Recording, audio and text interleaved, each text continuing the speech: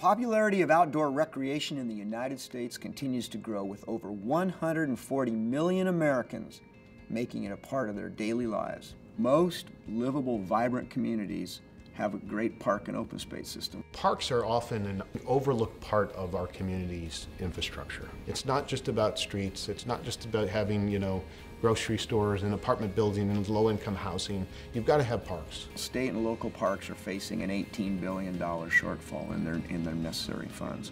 National parks, some $11 billion shortfall. At the federal level, though, they're going to have to make some priority decisions.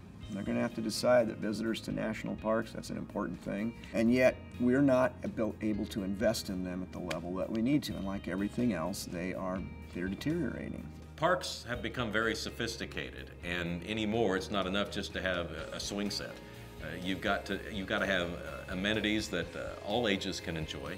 The lesson we learned is, don't miss an opportunity to do something, to take a step forward. Investment in infrastructure is absolutely critical to developing the quality of life that next generation is looking for. So we're going to have parks that are world class, because that next generation is demanding the green spaces of tomorrow.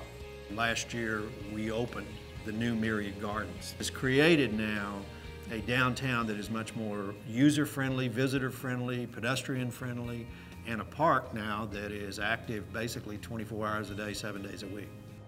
One of the great lessons learned is that you have to have a combination of citizen desire, political support, and a little bit of creativity and certainly determination. It's really critical to involve the community in this, that you've got to have that buy-in, you've got to have the people who are going to use it a part of the process to create it, because it provides that ownership. I think you have to first be able to share the vision of what could be, and you got to build that trust, and then you have to bring the public and private sector together.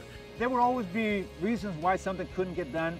I think part of what we need to do is try to imagine how it can be done. It can happen, and we're yet to see probably some of the best things that are going to come.